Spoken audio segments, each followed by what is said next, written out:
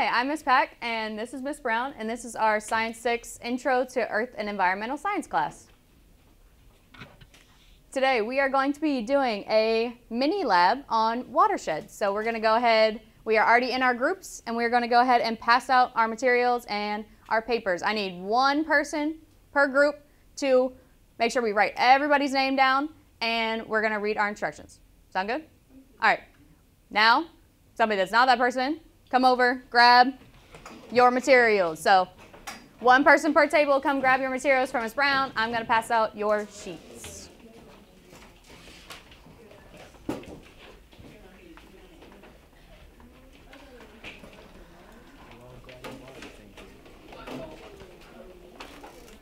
Careful. Oh. There y'all go. There is a pencil in the box for you if you need it. There y'all go. There y'all go. Does everybody have in your bin, do you have clay? Yeah. A sponge? Yeah. A cup of dirt? Yeah. Cup of water? Yeah. And do you have your tray, your black paint tray? Yeah. All right, perfect. So make sure we write all our names on the top. All right, we're going to do two different experiments today. The first one, I need you guys to prop up your paint tray. Ms. Brown, where's the other paint tray? Maybe I don't have it. Here. Yep, this is a paint tray. We're going to prop up our paint tray on the side, the edge of your bucket, so it looks like a ramp. Oh, I was like, I thought we had 6. So it looks like a ramp. So prop it up on the side where the small part is on the edge. Perfect. You're going to take out your clay out of the bag, and we are going to line the clay at the right before it gets to the bottom. This is the clay. So take your clay, and we are going to take it out of the bag. We're going to roll it enough and stretch it out. So you have clay lined all along this bottom part like this. Can everybody see that? Like that. So yours will be sitting propped up right before it hits the bucket at the bottom.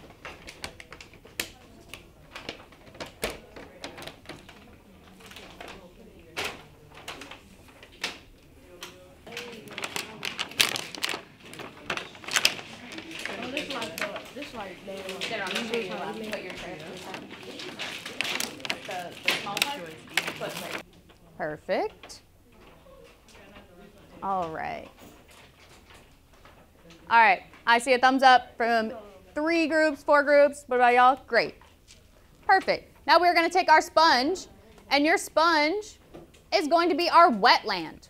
Remember when we took our notes about wetlands, we are learning about why our wetlands are important today. So take your sponge and set it at the bottom in the base of your thing with the squishy part down. If you put this side down, it doesn't work as well.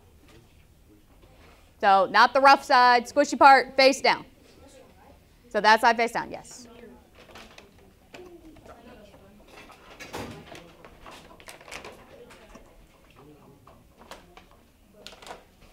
All right, now what we are going to do, one person needs to hold the pan so it does not fall. The other person needs to slowly pour all of the water that we have down the ramp towards the wetland. Then we're going to make our observations, see what happened. Yep, all of it.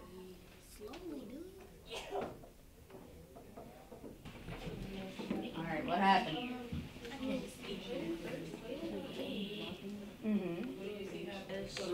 Floods a lot? Yeah.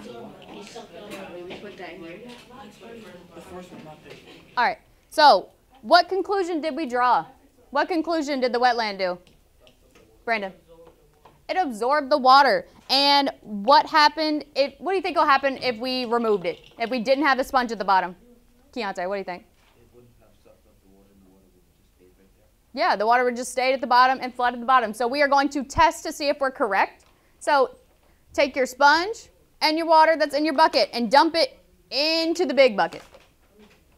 So if you have So the paint tray you have, you're going to dump the excess water into it empty. Don't pour it on the dirt that's already in there. Please take everything out of the bucket first. All right. Perfect. And then squeeze out your sponge into the bucket. Great. All right. One person, I need to go refill your water. So if you have not gotten up yet, go refill the water up to the 50 milliliter line. So now we're going to do the same exact experiment, but with no wetland at the bottom. So go ahead. If you have not had a chance to pour the water, make sure you give everybody a chance and pour our water and see what happens. See if we were correct. Yep, no sponge at the bottom.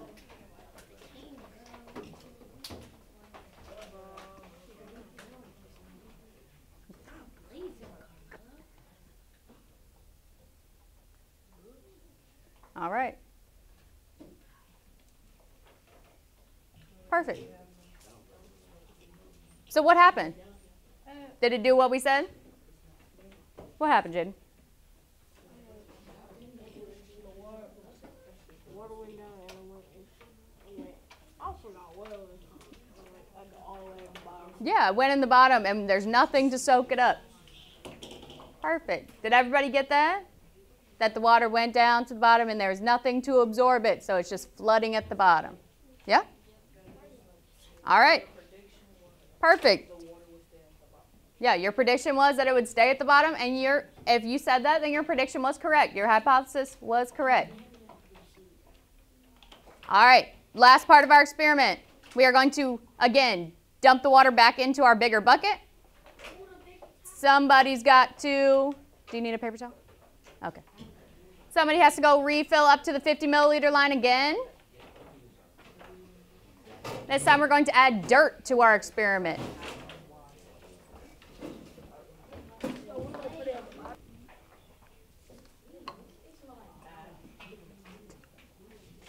Grab your cup of dirt and you are going to spread it out on top of the clay. On top of the clay, not in the bottom, on the top of the clay.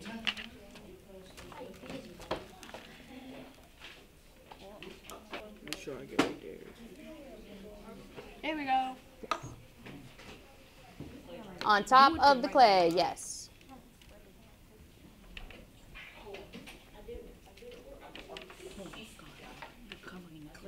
All right, and we're going to place our wetland sponge back in the bottom.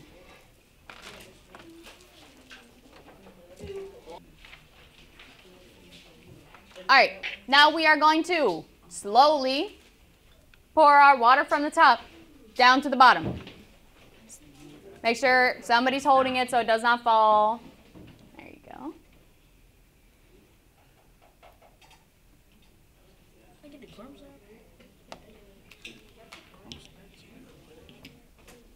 So do we see, other than what was already there, do we see any dirt coming out the back of the wetland?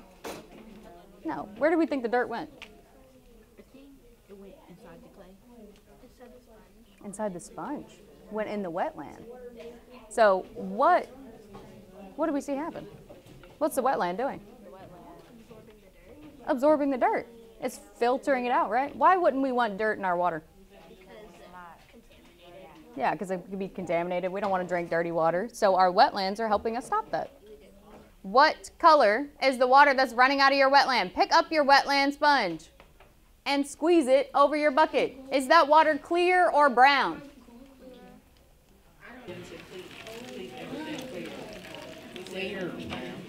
Clear. Last person grab the water for our last experiment, final experiment. Same thing, but with no wetland at the bottom.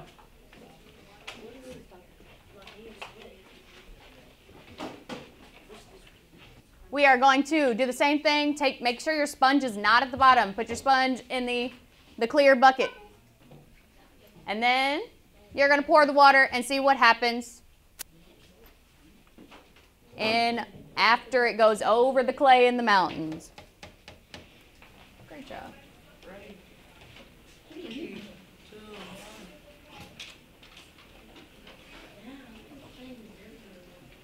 So what happened? What happened to the bottom without our wetlands in place? Hold on. Trinity? Dirt, like, when I poured the water, the dirt, like, went everywhere. The dirt went everywhere. It didn't stop in one place. Is the water the same color as it was before? No, it's brown and dirty. Great. So, how do you think, how do you think that the water affects fish? If we had all that muddy water, what would happen to our fish that are in that area? They would die. Why? They might get the dirt in their mouths and they won't be able to eat anything. What else? They might think it's food on accident and eat something they're not supposed to. Yeah? Could they do any? So you don't think the fish would live if we didn't have our wetlands? No. Okay. And how might this affect us? Why does that matter? Keontae? We can't get food from out the water, like seafood, crabs. Yeah, Fish, crabs, seafood, fish, and crabs. We wouldn't have enough to eat. What would it do to our water? Could we drink it? No, we couldn't drink the water.